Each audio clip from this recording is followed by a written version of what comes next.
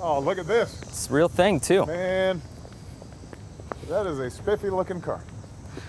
It's they've changed in appearance over the last few years. NASCAR's worked real hard to make them a lot safer. So tell me from soup to nuts, from start to finish, how do you guys start building one of these? You start under the hood. You have all the tubular chassis and everything that's under there. So there are specs anymore for everything. You can tell I don't do this often. Yeah, right. I can tell you need a pit crew, man. Yeah.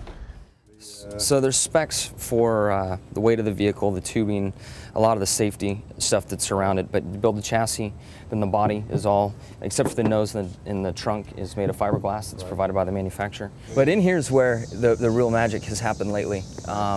These seats are made of carbon fiber, and we've been through some real extensive testing to control the body and an impact and the head. Right. This is a mold that's made of my body and what's comfortable for me. Right. Contains my head, and we also have a Hans device that goes around the neck. Now, you got a whole bunch of stuff on. This does not look like my dashboard, guys. It looks a little different. It's so over here's the main power switch. Right.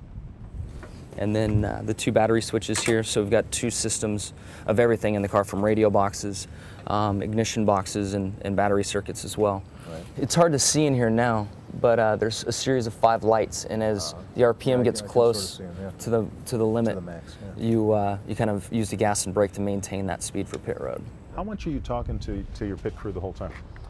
My job, there's no telemetry on the vehicle. A lot of other forms of racing, they have active telemetry where you can see what's going on.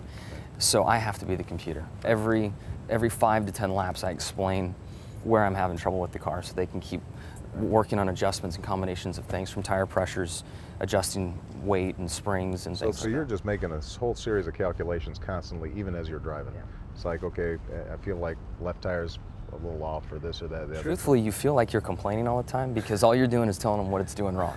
So at the end of the day, when you see each other, you feel bad almost to a certain degree. You're like, man, I've just been complaining all day long to you about this vehicle, and we won, or we had a good day. So. All right, now tell the truth. Do you get tickets? I haven't had one. You've never had a speeding ticket? Is that because the cops, when they pull you over, No, they say, hey, no. Jimmie Johnson? No. And then they start talking to you about racing? I think I'm a good spokesperson for this. I'm able to get out my aggression on the track and keep it off the streets. I'm not pulling your leg. Now I say that and I'll go get a ticket or denied on my way home.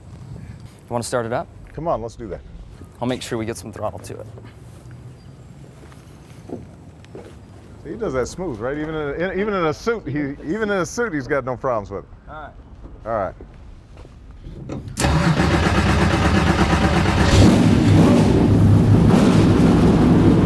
I'm talking about. That's unbelievable. That's an engine there. Huh? When you're on a straightaway, how fast are you going? Depends on the track, but the fastest track would be about 210 on the straightaway.